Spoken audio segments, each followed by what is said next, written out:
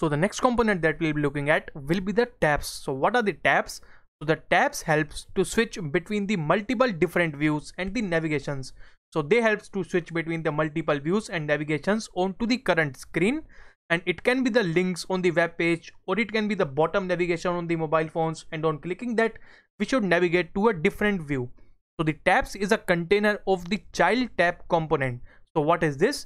So the tabs component is the container of the children tab component, and it holds the value of the child component, and it updates the currently active tab on clicking any other tab. So this is the relation between the tabs and the tab component. If we can see the properties of the tabs, so what are the properties? Two important properties of the tabs are the value and the on change. So what is the value? So it's the value of the child tab which is currently active and highlighted. And about the on change, so we call the on change function whenever any different tab is selected, and then we change the value of the currently active tab.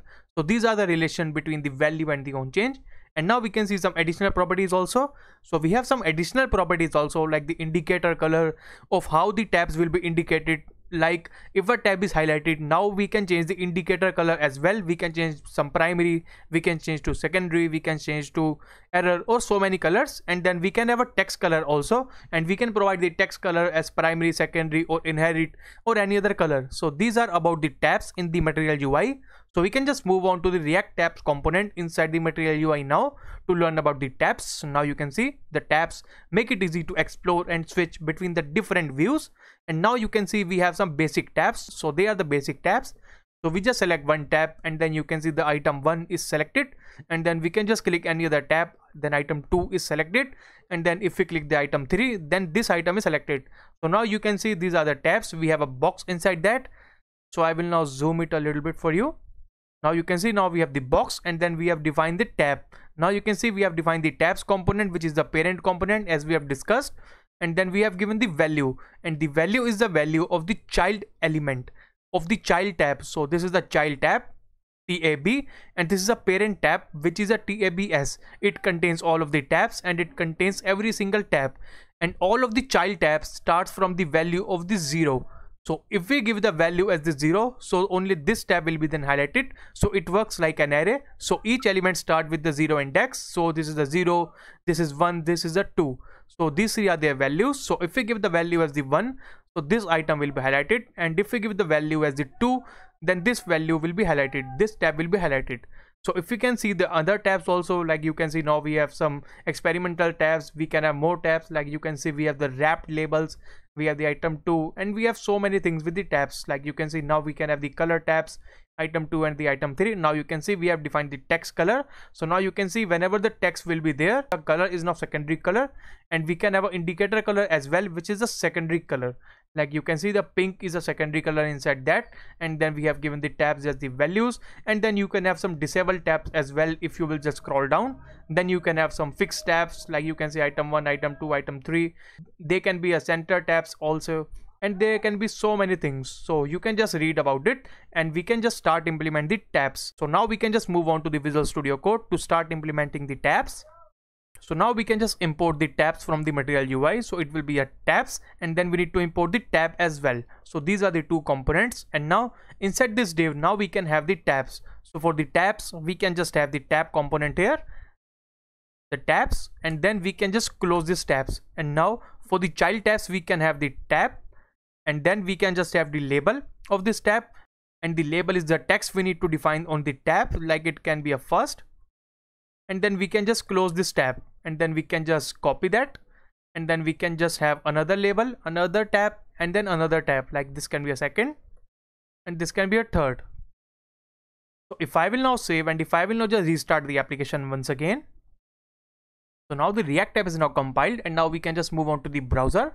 And now you can see now we have 3 tabs onto the browser. This is the first tab, and this is the second tab, and this is a third tab.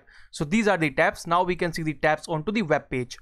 So now the next thing that we can do with the tabs, so we can just define the indication to the tabs. So to define the indication, we need to define the value.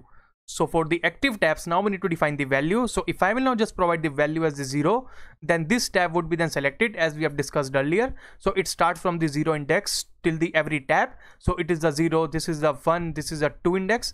And then if I will now just save, now you can see this tab will be then highlighted. Now you can see initially this tab will be then highlighted. And if I will now just click on any other tab, then no tab will then work because we have given the value as the 0. But if I give the value as the 1, then you can see the second tab would be then highlighted because now the value is now changed to the 1. And we have given the hard-coded value, and then if I will give the value as the 2, then the last tab will be then highlighted, which is a third. So this is how the tabs work. And now to have the functionality that if we click the first, then the first tab should be then highlighted, and if we click the second, then the second should be then highlighted. So for that we need to define the onChange as we have discussed in the PPT. So we can have a onChange function for that. And then for handling the onChange state, so we need to handle the state as well. So for that we need to import the useState from the React, and then in the useState we can just define the value, and then we can have a set value, and then the initial value will be undefined. So we can just save.